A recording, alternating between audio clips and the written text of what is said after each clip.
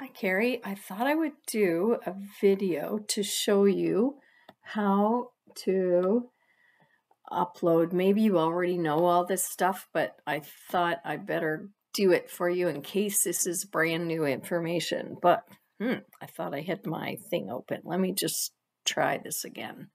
Okay, I'm going to go into Brightspace and I'm going to go to the course that I want to upload, and I'm going to import the whole course that I'm going to be teaching. So I go to Edit Course, Import, Export. Again, apologize if you already know all this. I am going to go to Import and Start, and I'm going to upload this zipped file, which I can share with you.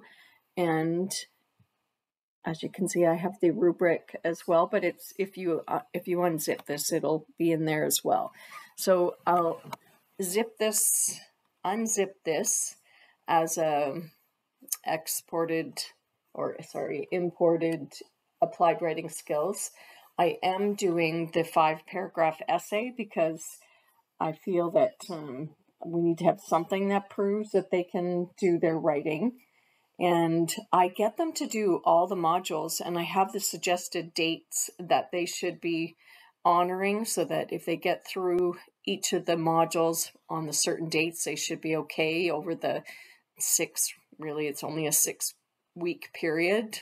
7 weeks would be the exam window. So they have 6 weeks to get everything done, and there's a lot to do, but it is like a page turner, really. They have to just go through module 1, module 2, and complete the work. And every time they're done a module, there's an exam at the end.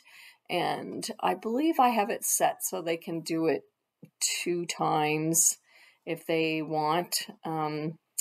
But I think the breakdown is 20% for the final exam, 20% for the 5-paragraph essay, and then the remaining 60% is all the module work, including the exams at the end of the modules.